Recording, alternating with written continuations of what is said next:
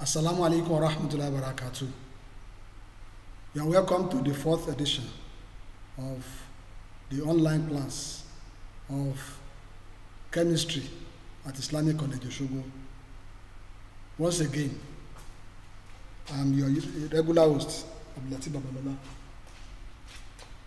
Like you are aware, we are solving the mock examination questions. Today we are looking at question 4. The questions go thus. Define the term allotropy. Allotropy is simply defined as the existence of elements in different forms in the same physical state. Existence of elements in different physical form in the same physical state. What is different in allotropes is their physical properties. Their chemical properties remain the same. 4A2. Name 2 crystalline allotropes of sulfur. The 2 crystalline allotropes of sulfur are rhombic sulfur and monoclinic sulfur.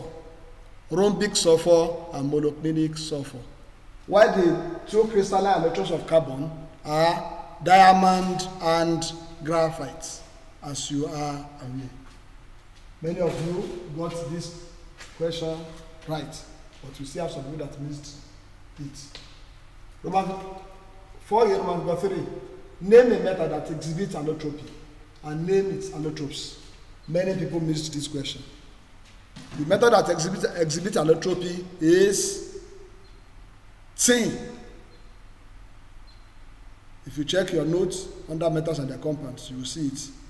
Tin exhibits allotropy. And the allotropes of tin are gray tin and white tin. Gray tin and white tin. Question 4b. What is the role of molten cryolite in the extraction of aluminium? What molten cryolite does in the extraction of aluminium is that it serves as electrolytic solvent. It is the electrolytic solvent. Explain why the anode has to be replaced after some time during the electrolytic extraction of aluminium. If you remember, the anode in the electrolytic extraction of aluminium is made of carbon. And the product at the anode is oxygen. And we are all aware that oxygen reacts with carbon. That is, carbon bonds in oxygen. So as oxygen is being produced, carbon bonds in oxygen. So the mass of carbon anode gets reduced. Once the electrolysis is not complete, the anode has to be replaced in order to replace the carbon that has burned away by reacting with oxygen like this.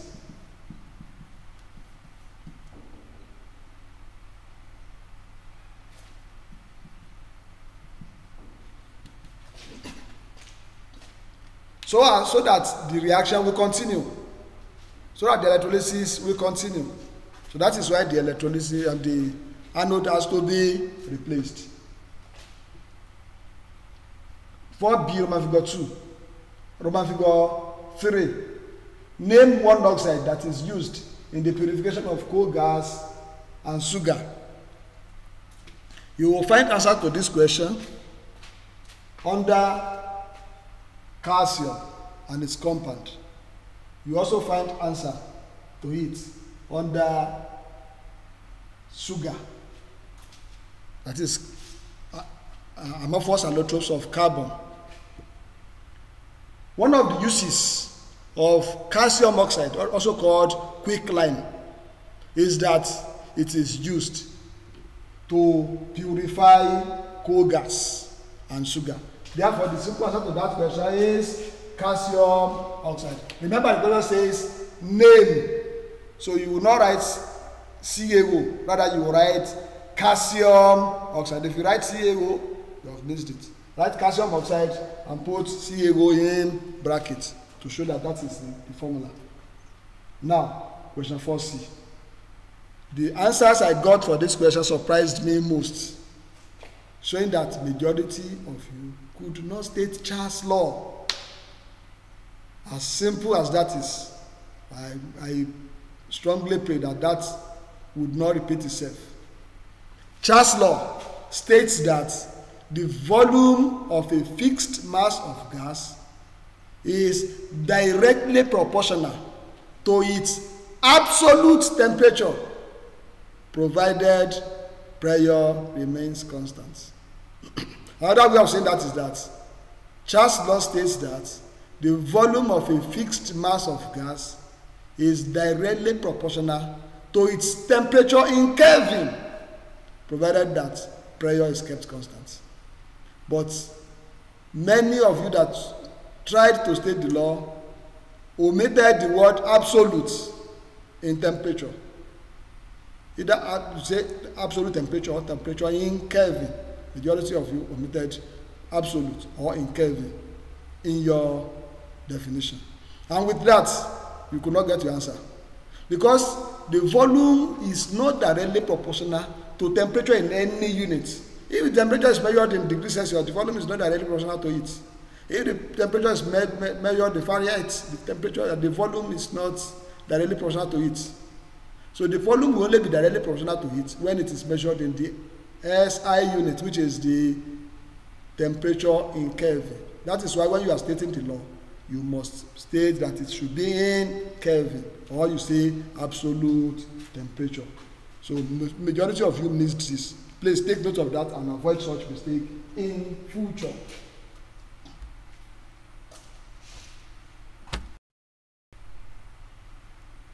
Now, next question. 20 cm cube of sulfur 4 oxide diffused through a porous partition in 5 seconds. How long will it take 30 cm cube of methane to pass through the same partition?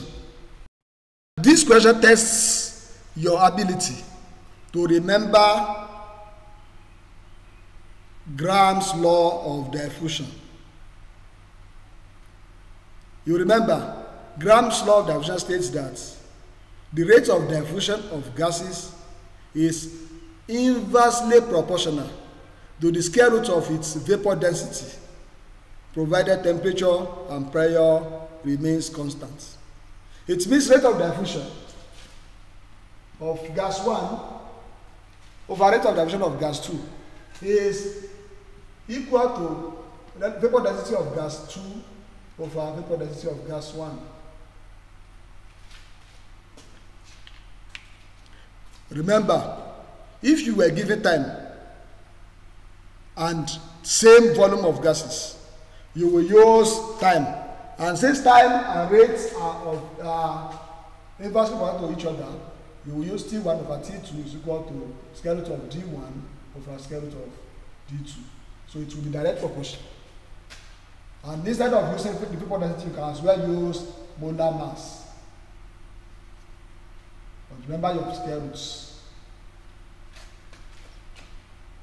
But now we are giving different volumes. It means we have to use rates. And how do you determine the rates? The rates of diffusion of each of the gases will be volume over time. The volume of each of the gases over the time taken for the gas to diffuse. And in that case, you have 20 cm cube of sulfur oxide. It means rate of diffusion of sulfur oxide is 20 cm cube over time taken for it, 5 seconds. Rate of sulfur oxide is equal to 20 cm cube over 5 seconds. And that gives us 4 cm cube per second. Rate of diffusion of methane is 30 cm cube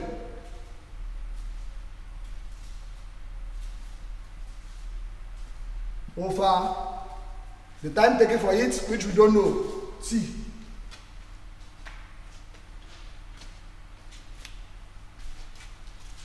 Now, applying this formula, we can determine the vapor density of sulfur oxide. Remember, it has to be inverse. So if we put, since we are putting sulfur oxide on top here, we are going to put it at the, as a denominator here. So vapor density of sulfur oxide is relative molecular mass of sulfur oxide, which is 32 plus 16 times 2, all divided by 2, which gives us 32. And vapor density of methane is 12 plus 1 times 4 divided by 2, which gives us 8.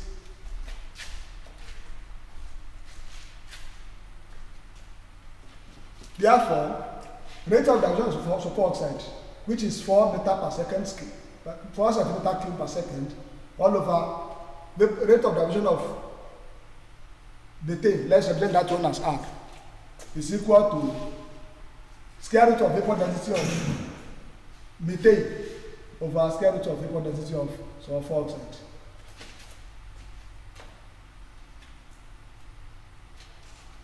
Four over R gives us square root. Now you can combine these square roots from your knowledge of arithmetic. 8 over 32. And this tells you that 4 over R is equal to square root of 1 over 4. This tells us that 4 over R is equal to square root of 1 over 4 is half. And that means R is equal to 8.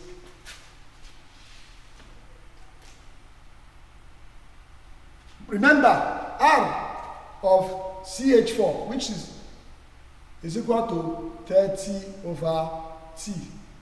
It means 8 is equal to 30 over T. It means 8T is equal to 30. And that means T is equal to 30 divided by 8. Which gives us what?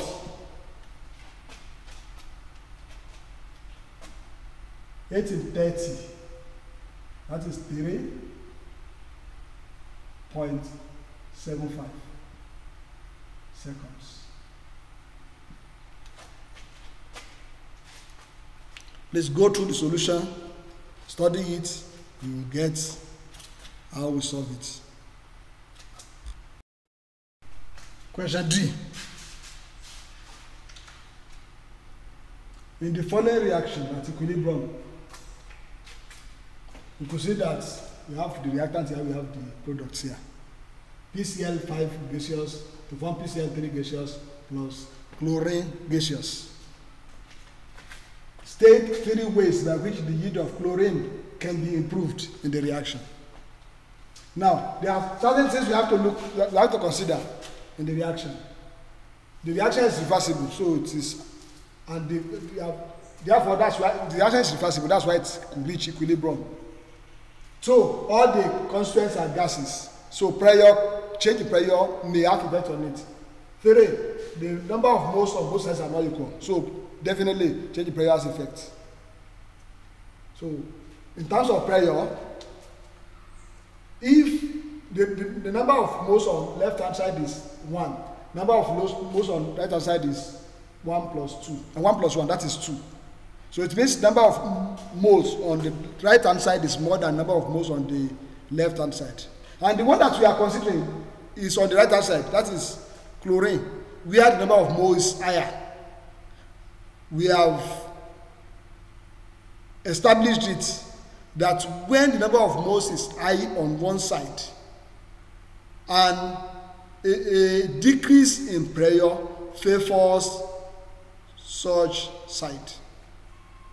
Therefore, to get more chlorine, we have to decrease the pressure. So decreasing the pressure is one way by which we can get the yield of chlorine. So the simple answer, one of the simple answers there is by decreasing the pressure. Now, number 2 is considering the reaction as well. We will see that chlorine is formed at the right hand side. So if we remove chlorine as it is formed, more chlorine will be formed according to Le-Chatelain's principle. Removing chlorine as it is formed will increase the yield of chlorine. That is by taking note of concentration. Now, the third factor that would have been considered is temperature, but the delta H was not given. If delta H is given, if it is positive, increasing the temperature would improve the yield of chlorine. If it is negative, decreasing the pressure, decreasing the temperature would improve the yield of chlorine. But that is not given, so the temperature cannot be an answer. So the third answer that we possibly add is by adding more phosphorus 5 chloride, PCl5. So that will also improve the yield of chlorine. So that is the possible answer that we could add here to make it 3 ways. Now, coming to question E, given the reaction H2O2, that is hydrogen peroxide liquid, to form H2O, that's water and oxygen gas. What is the role of manganese 4 oxide in the reaction? You could see that manganese 4 oxide did not actually take part in the reaction here, as given here.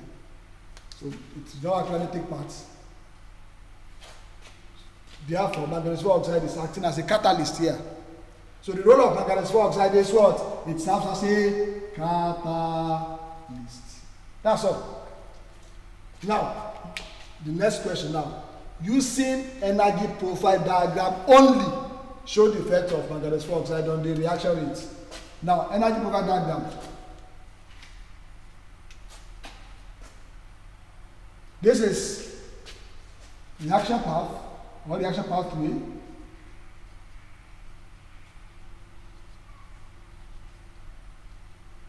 This is energy.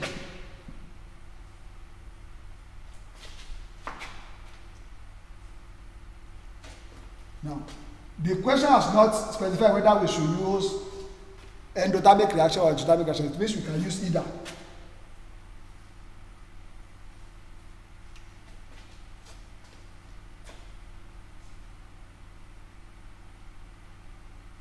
Now, this is this reactant.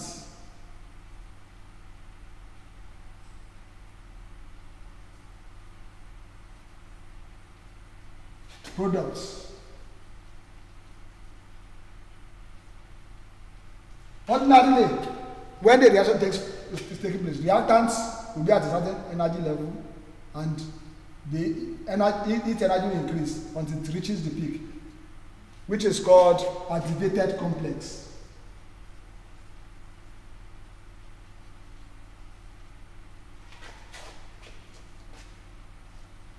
Then the complex will combine together to form the product. This is how chemical reactions take place. But when a catalyst is used, what a catalyst does is that it lowers the activation energy. This from where the reaction starts to the activated complex here is what we call activation energy. So this is called activation energy.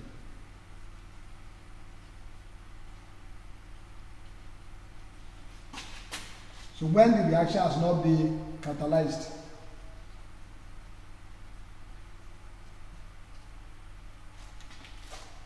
but when a catalyst is added, the activation energy is reduced. So it means the reaction will not reach the initial level before it forms the complex. So the activation energy will now be this.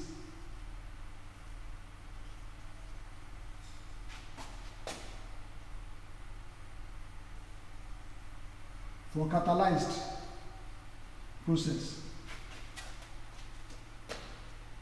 And this is what the catalyst does. It lowers the activation energy. So the examiner wants you to use energy profile diagram only like this. So you have to show it like this and then label each of the parts to score the mark. So this takes us to the end of question 2 as appeared in your mock examination, and that is where we are going to stop for today. Inshallah, we are going to continue from here next class, where we are going to look at question 5. So we have come to the end of solution to question 4. Question 5 is next. So do have a nice time. Make sure you do your assignments and submit back into your portal. Assalamu alaikum wa rahmatullahi wa barakatuh.